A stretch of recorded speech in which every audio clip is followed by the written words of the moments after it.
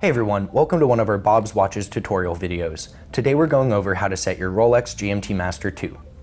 The original GMT Master first appeared in the 1950s, but in 1982 Rolex unveiled the GMT Master II as an all-new generation of its famous multi-time zone pilot's watch.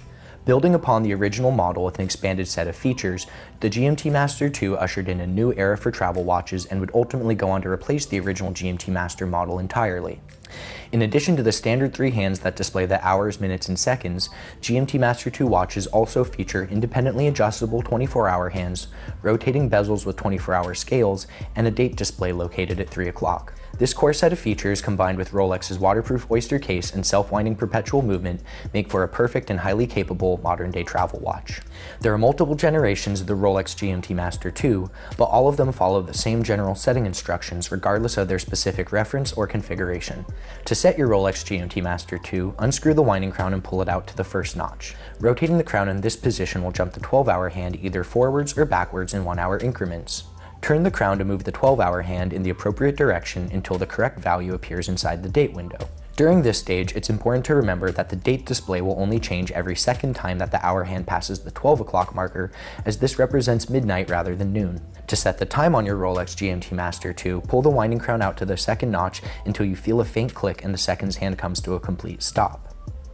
Before you set the actual time, it's important to first make sure that the 2-hour hands are synchronized. To do this, rotate the crown until the 24-hour hand is pointing at the 12 o'clock marker. If the 12-hour hand is not also pointing at the 12 o'clock marker, repeat the previous step to align the 2-hour hands. Now, turn the crown in either direction until the correct time is displayed by the watch. During this stage, it's important to take note of whether your GMT Master II is displaying AM or PM hours. The easiest way to do this is to look at your watch's 24-hour hand. If it's on the right side of the dial, it's AM, and if it's on the left, it's PM. However, if you want to use your GMT Master II to display 2 different time zones, simply set your 24-hour hand to your secondary time zone and then adjust the 12-hour hand either forwards or backwards the appropriate number of hours until it displays the time in your current location. You can then read your local time by using your standard 12-hour hand and the indexes on the dial, while the time in your secondary location is indicated by the 24-hour hand's position against the corresponding scale on your watch's bezel.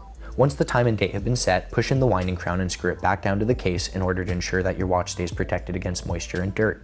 Since your GMT Master II is capable of displaying 2 different time zones with just its hands, its rotating bezel can be used for convenient access to a third. To do this, simply turn it in either direction to correspond with the number of hours either ahead or behind the time zone indicated by your 24-hour hand. You can then read the third time zone by referencing the GMT hand's position against the 24-hour scale on your watch's bezel.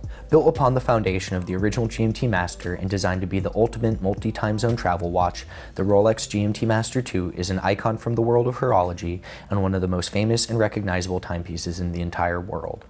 For more information on the Rolex GMT Master II, be sure to check out our website, and don't forget to like and subscribe to our YouTube channel so that you can stay up to date in our latest video content.